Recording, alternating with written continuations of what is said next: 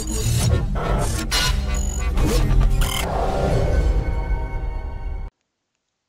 guys, Mike here at Amish Tutorials, and welcome to part one in a series of how to model low poly hand tools.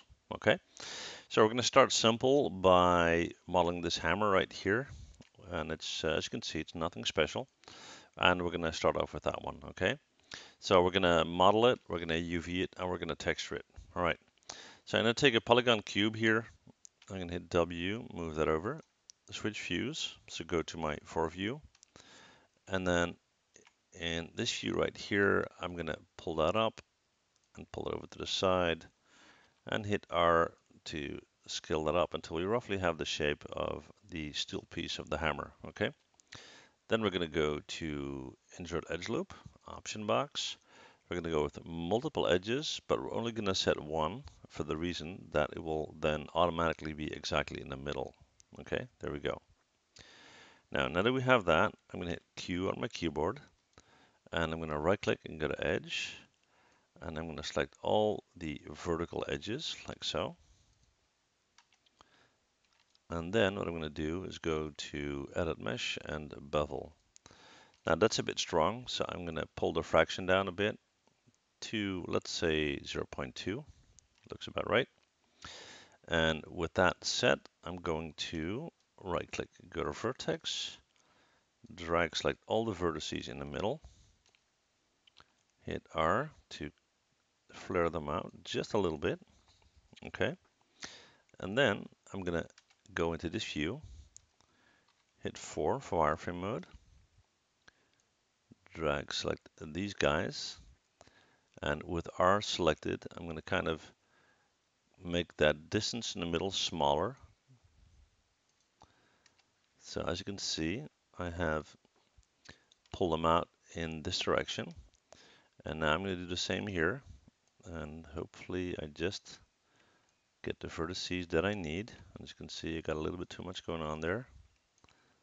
Same here.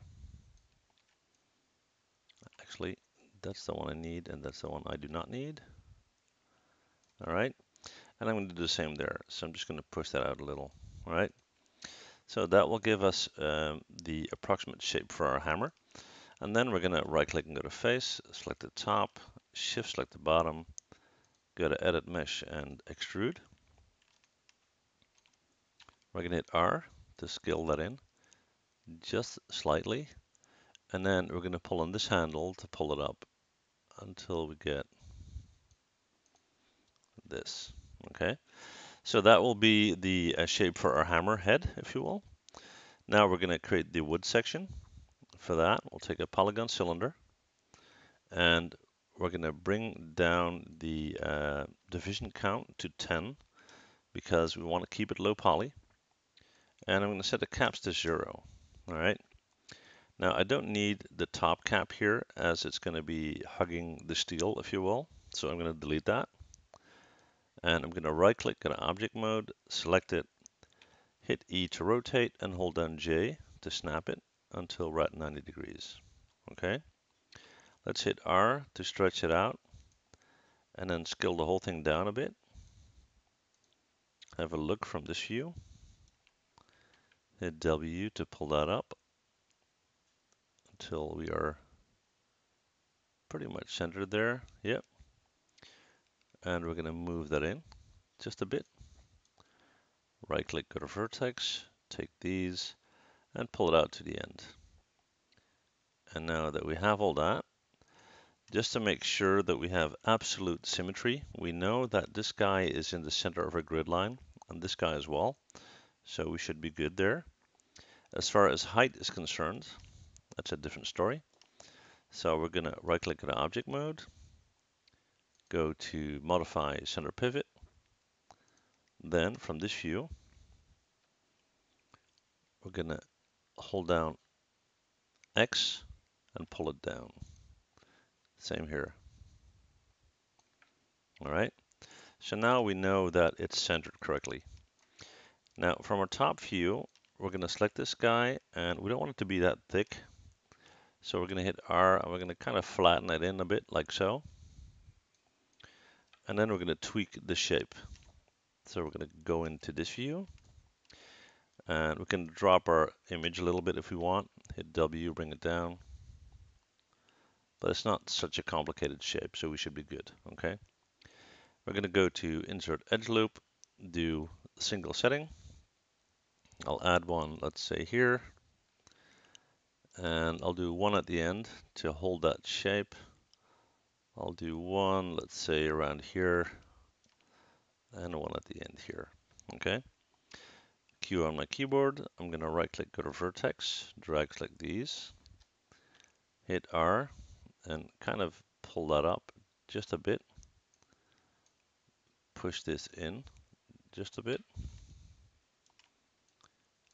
pull this one out, and then we're good, okay? Now, like I said, low poly, so just on how low poly you want this to be. If you're going to use this, let's say for a game or whatnot, and I'll just show you, I'll right click and select both. We got let's see, a face count of 1600 plus. So that's not bad at all. This could be used in a game, in an animation without any trouble, okay? Now, I typically want it to be a little bit more high poly. So I'm just going to select this section, and I'm going to go to Mesh and Smooth, which gives us this look. And now we have a poly count of 18, so still not too bad, okay? All right, now let's UV this. We're going to take this guy, we're going to go to UV and automatic mapping. Then we're going to go to UV and UV editor, and we're going to stitch these guys together. So right click shell, hit W to move over. I'm going to right click and go to edge, and I'm going to select all these edges at the end with the exception of, actually let's do it this way. I'll just give me one sec here. Trying to get it all in screen so you guys can see it okay. That's better. All right, so I'm going to select these edges here.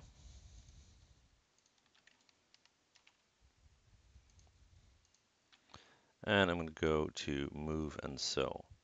So the whole thing jumped over. So now I can right click, go to shell. That's the one we did.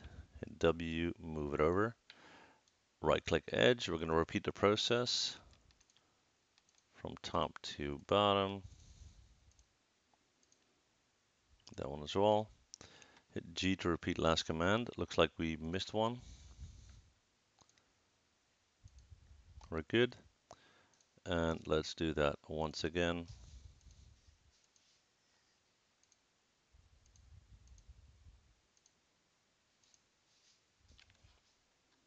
G to repeat, okay?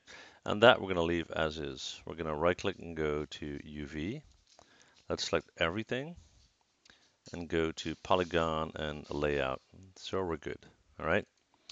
Now let's take our steel section here, select that, right click object mode, go to UV and automatic projection, and then to UV and UV editor. And let's stitch this stuff together, okay? Right click shell, W to move over. Let's right click and go to edge. So that's going to connect up. So polygon move and sew. G to repeat last command. G to repeat last command. We'll do that section there. Let's see where we want that. That section, nope, we're not going to do that. Right click at a shell. Let's move this over so we can see what's going on. Right click edge. So we're going to leave all that. There we go. We'll do that one there.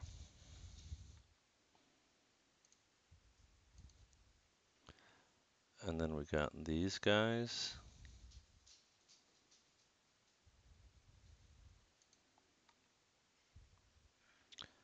We're not going to connect those. Those are good, okay?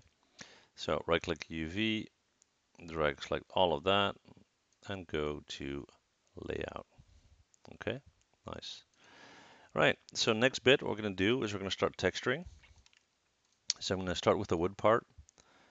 Right click object mode, Right click, assign new material.